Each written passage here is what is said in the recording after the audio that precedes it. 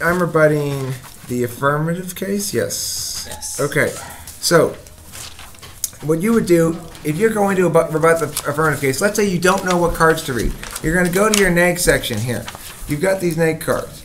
Now, Welch is in your case. Cunningham's in your case. You're going to go past those, and you're going to go to the next card after that.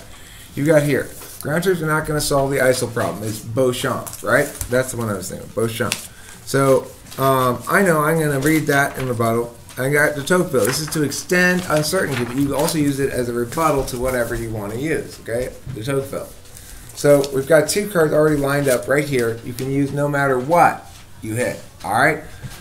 If you know what use them on the ones you know least well, right? Because those are the ones you can use the general ones. This one here, Pregnant, is it's not highlighted, but well, yeah, you don't want to really use Pregnant on neg, except because this is the thing. It is labeled an neg card, but it talks about how difficult it's going to be to get them out of Mosul no matter what we do.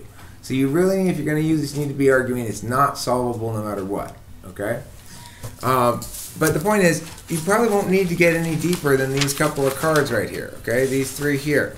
You've got Beauchamp, you've got the Tocqueville, and then right after Prague Stackpole, okay? So Stackpole is a good one as well to extend. All right, so here we go.